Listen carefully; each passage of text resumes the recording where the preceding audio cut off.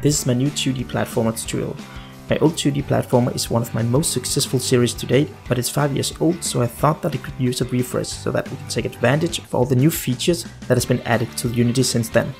I'll be releasing a new video every Monday, but if you can't wait, you can become a patron and get early access to the videos, assets and project files. You can click the pop out on the top right corner or the link in the description below to learn more about that. Let's take a look at the things that we will learn throughout this series. We will learn how to use 2D animation rigging to create independent animations that we can mix together exactly as we want.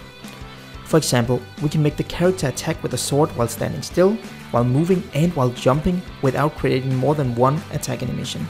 You will learn how to implement a jump and a double jump and how to pick up collectible items like these apples.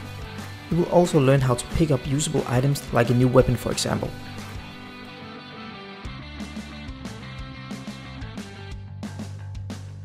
You'll learn how to implement breakable items.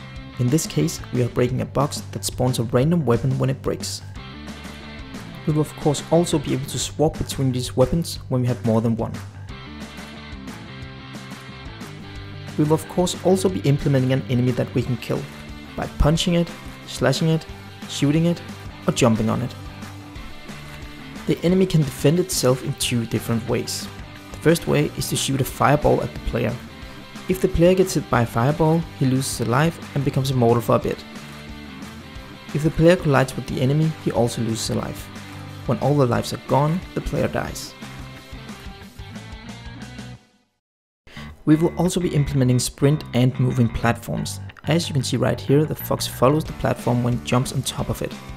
Also, when we hold down the shift button, the fox will sprint and move faster than normal walking.